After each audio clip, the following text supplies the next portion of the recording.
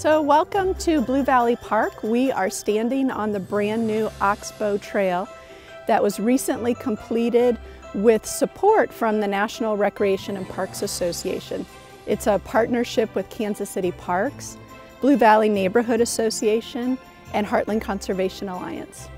So one of the things that Heartland Conservation Alliance thinks is so important about open space and natural areas like this, it's about community health. This really is a community health issue.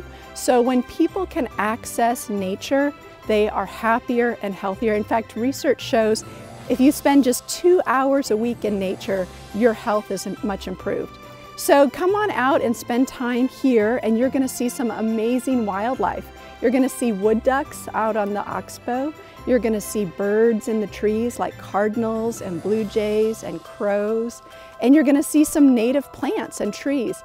There are pawpaws down here along the Oxbow, down at the bottom near the river's edge. This is Missouri's state fruit.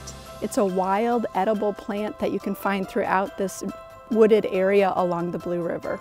We're here today at Blue Valley Park. I've lived in this area for over 50 years and remember all the good times that used to happen here. Families would come out to the park.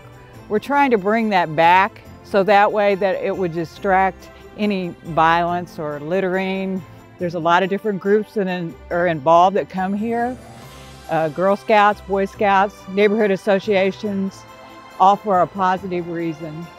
This is such a beautiful park and this belongs to everybody. And these trails give us access to these amazing natural areas.